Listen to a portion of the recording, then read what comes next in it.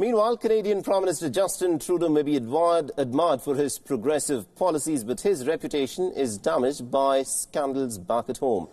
Now, Trudeau has now kicked off a 6-week re-election campaign, but opinion polls are suggesting that his hold on power is actually quite weak.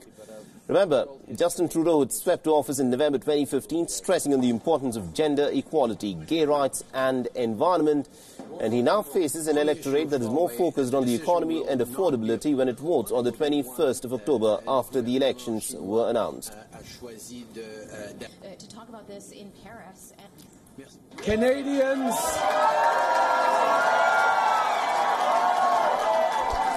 Canadians from all across this great country sent a clear message tonight.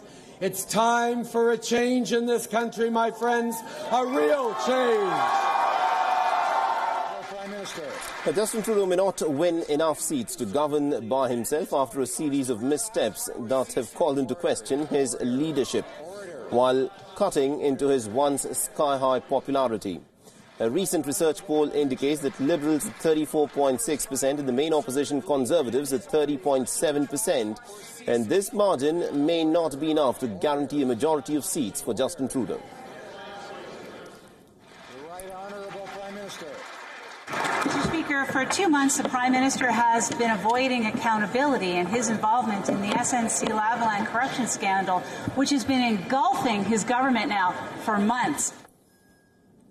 Now, Trudeau's challenge is that he is running on his record rather than the uplifting message of hope and change that had helped the Liberals attract record numbers of Green, youth and Aboriginal voters back in 2015.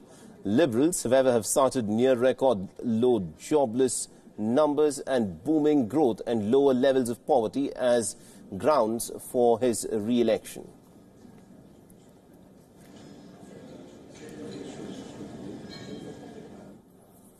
The forest fires have triggered smog alert across Indonesia.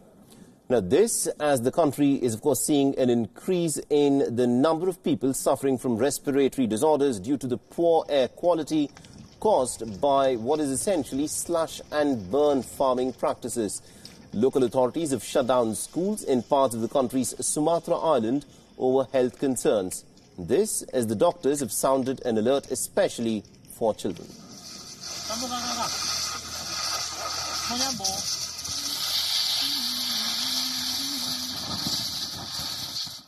Asap ini sangat berbahaya terhadap kesehatan paru.